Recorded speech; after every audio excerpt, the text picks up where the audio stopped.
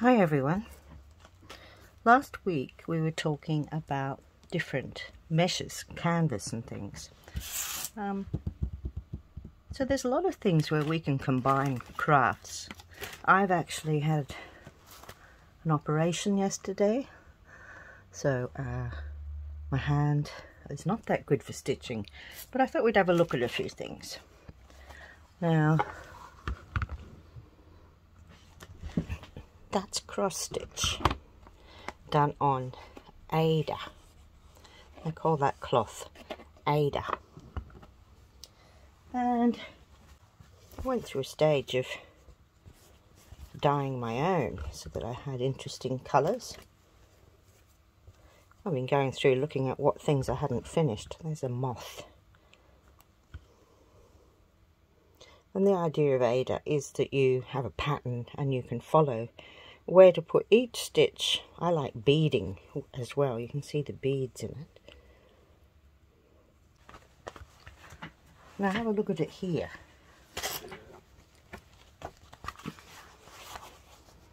And here. Now, I wanted to talk about what count is. So, when you're talking about Aida and something is 14 or 11 count or 12 count or what have you. Alright, so what they're talking about is how many. Let's have a close look. Can you see the little holes, the little squares? Those holes in between the squares on each corner, that's where you're supposed to stitch. And if you look at an inch and you count how many squares, then that's the count of the Aida. And if you look at this one, it's much smaller. There's a bigger number of squares to that inch. And that's really good if you're wanting something really tight that you're not going to see the background through. But if your eyesight's a bit poorer, something like that works as well. Sometimes I have things that are finished. I don't know what to do with it. This one here I've popped to that little bit of Aida. That's a larger count again. And then I've done a few French knots and beads off the edges. If it's flying out, I might do more to that. Now, someone like me has plenty of unfinished projects. Don't you worry about that. But it's still interesting. Oh, here's the other one. Can you see how beautifully they work out when they've got shiny fabric, shiny threads and beads. I've got these patterns as a PDF on my Etsy shop if you're wanting them. You can have a go. I like very small things, as you can see, that I don't have to spend a lot of time on. And sometimes I think, you know, if you colour your own Aida, you've got the background covered, you know what I mean? You don't have to fill every little bit. Now what does happen if you use different count is you'll end up with a different size. Here is the same design I've stitched twice. The one on the left is on a higher count of Aida. So there's more little stitches every inch and it's smaller. What we were talking about last week was canvas. I've got a few things here, canvas, but you see, and it would be the same. It would be how many squares can you count up in that inch. That's the count of this. The larger the number, the smaller the holes. And this is the one that I was showing you that I didn't really do ordinary stitches. Now, as you can see with this one, I've just used novelty threads and I've just stitched through with interesting threads. Maybe I've done some French knots, maybe I've done some seed stitch. But because the threads are the yarns are so lovely, it works. And it also works because I painted the background. So when we're looking at that kind of thing, that's what it starts with. That's the canvas. Tapestry canvas, needlepoint canvas. It's called a lot of different things as far as I can see in different places. But I collect things like that from the op shop, and because you quite often find little bits and pieces that people have finished with.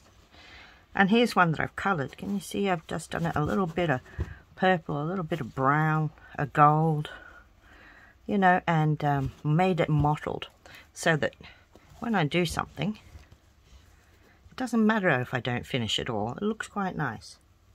So I like playing with that. But I just wanted to show you a few other things. Now this one here is more for latch hooking. You know how you'd go in with the short amounts of wool and you'd knot it and bring it through and you end up with a raised design. But I could use that for anything. That's what I'm saying. So there's another canvas, but it's bigger. This is much smaller squares. That would be a larger count. Oh, this one here is a plastic canvas. Well, they're really good if you're wanting to make a little purse or something. It's already stiff, you know. So that's good. That's why I collect these things. You never know. Anything that's different. So here is a red one. Plastic. But it's the same. I can use that in the same sort of way. So where am I going with all of this? Let me see if there's any more here. And you can buy ones like that with that double thread through. Things like this. And these are disappearing ones. So when you do a design on something, you can put it onto actual fabric, and you can wet it when you've finished, and you can just pull these threads out, and you're left with that cross-stitch design on something. I probably have one here, but I can't be bothered to dive. These ones here are plastic. They call it mesh in here, but so you'll find it as mesh, you'll find it as canvas, tapestry canvas, you'll find it all different kinds of things. You see how that's different? That's a nice big one. And this here is perforated paper. So if you want to add it to your paper art, you could do that. What I wanted to show you was a couple of unfinished things that I had tried, and we might get some ideas. So this is a bag I've started to make, and look at the size of that mesh, you know. And you can buy these bag molds ready in the right shape, you see, and then you can stitch onto it or stitch through it or what have you. I decided to do one with this crazy crochet. You know, sometimes we make little bits and pieces. Sometimes I just stitch through, you know, but look at the lovely, how that sort of shows up so beautifully, those rough ones. But I was experimenting with different shapes and things in my, oh, look at that one. I've done a little circle and we've pulled some threads out of it. It's very organic looking. There. Now this one's been shelved for years. We really should finish it. But when I was looking at it, I was also thinking, you know, just looking at junk on my desk. Shouldn't call it junk, but yeah. We made these one day, didn't we? Oop. And, you know, something like that. That could easily go on to jazz it up, couldn't it? Can you imagine that you can really add any craft you like to this, I would think. And it would be very pretty. And, you know, that may be something that we can do. We might finish that one. Wouldn't that be good? It's another one of those flowers. One more I wanted to show you was this one. I started this one years ago again. And I had this kind of stuff. And I really don't know what it is. Maybe it is for rug hooking, but it's very, I don't know, puffy. strange stuff. If someone knows what that is, they can tell me. But I just saw some of it at the op shop and thought that also has a grid. That can be used. And what I did with this one was I coloured it again. I painted it with a greeny gold colour. I used, now what are they called? I can't think. That's what happens when you have an operation and they give you drugs. But Lumiere, that's it, Lumiere paints. And they are already waterproof. They are already washproof, you know. So I did this and then I cut out a shape. I put it on black felt. Don't look at that bit, you won't see it. But see the shape here? I thought if it was like this, then I'll cut that little bit out, fold it, and then I've got a nice little flat bottom in my bag, you see? That's the idea. But I wanted to look at the technique. That's what I was interested in, to show you. So I found this stuff, didn't know what it was, didn't know what to do with it. I popped it on this black felt. And then I started with mixing up some water and PVA glue and applying it with some different fibres. And that sort of gave it a background colour. Sometimes I might have used a bit of silk. I'm just looking at it now, trying to see what did I do. And then sometimes, lovely bobbly yarns, I've couched them on. Look at this lovely zigzag. Little curves, I mean. Yeah. And then I also used that grid to add in some crosses. So you can see here in different kinds of yarns. Sometimes I've just done little seed stitches. Just because it's got some shine. Look at the lovely shine in those. And it's added something again to it. And, you know, this is something that can be shelved and then come out and you can have different ideas about what you might want to do. I mean, but once again, we could add bits on. We could make this very glam if we wanted. You know, up the top there, perhaps, of our bag.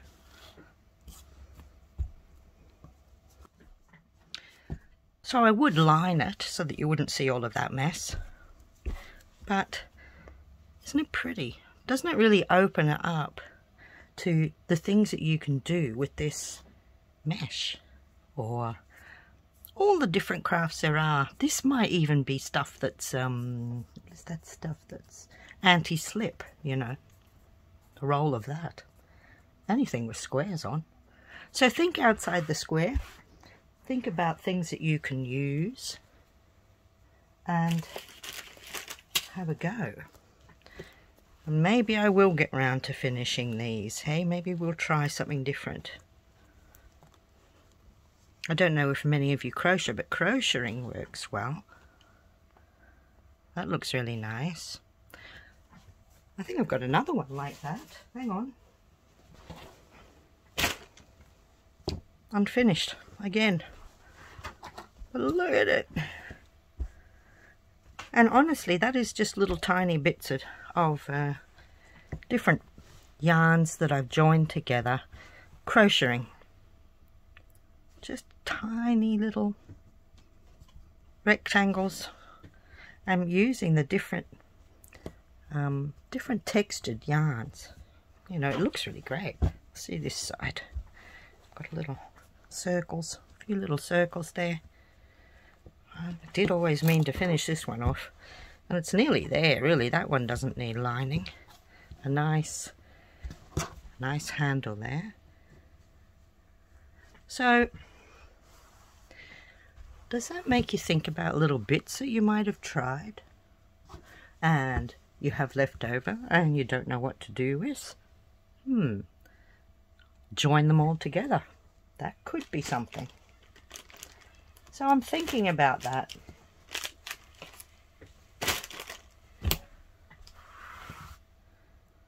Thinking what might I like to play with.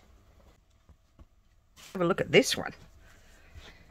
Now, you might not think about this one as a mesh, but it is.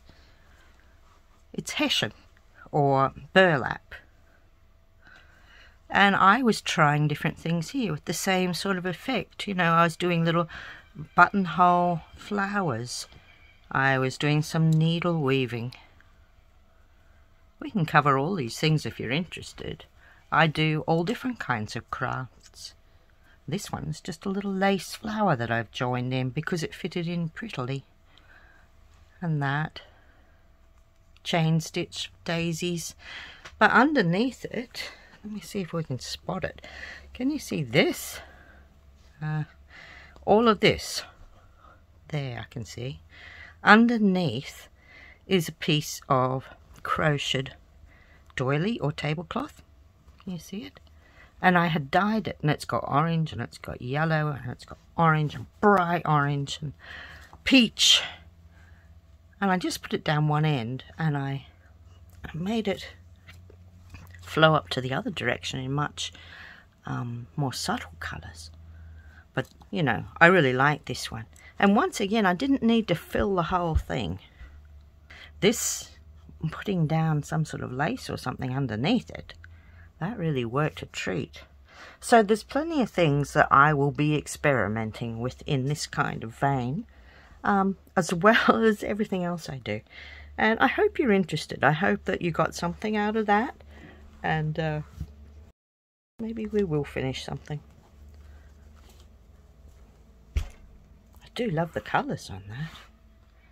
And I started with one thing, but now I'm thinking, oh, you know, that would be really nice on there. We could add in little patches that we've sewn or bits and pieces and make it really quite interesting.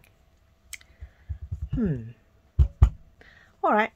Well, I have plenty more, but I just wanted to get a quick one off to you whilst I'm not sewing so well. Maybe in a few days, and we'll work on this and come up with even better things.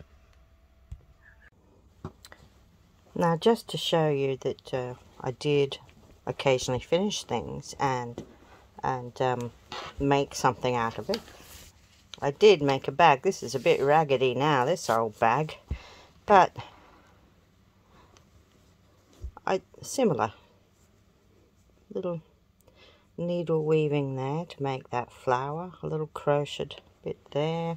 You know, this one's a bit rough and ready, but I used it for many years. And something a little finer, another wee bag I made.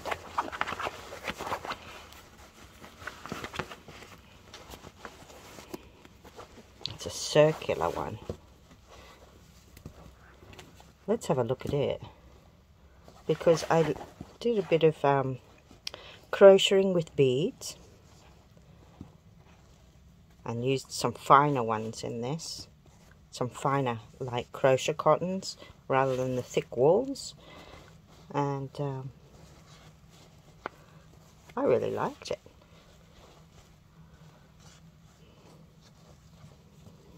So I do have plenty of bits and bobs I did finish and used, but I just hope this has given you some ideas of things that you might want to make that use some of your bits and pieces up.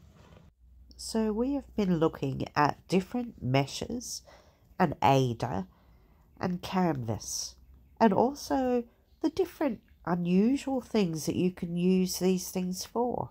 Don't forget the burlap, but you'll see you might be able to finish some of these things and make something new from all of your old bits and pieces. So look out for bits of canvas to work on and use as a base for further artwork. Thank you for watching. Don't forget to press like and subscribe if you're interested.